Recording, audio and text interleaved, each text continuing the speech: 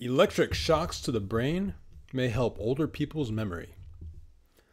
A special device worn on the head that sends electric shocks into the brain may improve the memory abilities of older people, according to a scientific study released earlier this month.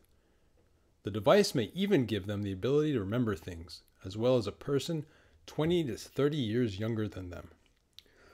The study involved 42 younger adults aged 20 to 29 and 42 older adults aged 60 to 76. The researchers tested all subjects for their performance in a short-term memory activity.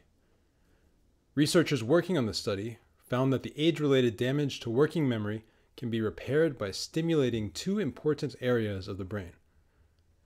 Working memory is the information held temporarily for use in immediate activities such as reasoning and decision-making.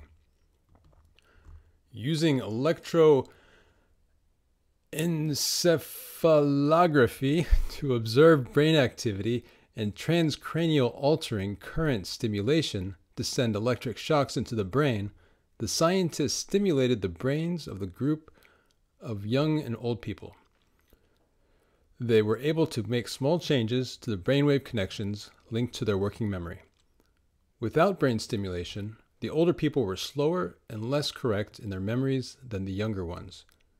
This was because the younger people had higher levels of connections of certain brain wave rhythms, the researchers said.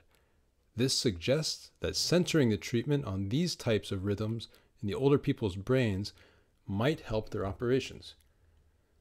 The lead researcher of the study said that when older adults received active brain stimulation, they improved their working memory test scores to the levels of the younger people. The effect lasted for at least 50 minutes after the stimulation was given. While neuroscientists agree that the findings raised interesting questions about how working memory operates and how it worsens with age or from health issues such as dementia and Alzheimer's disease, more research is needed before the treatment can be developed for wider use.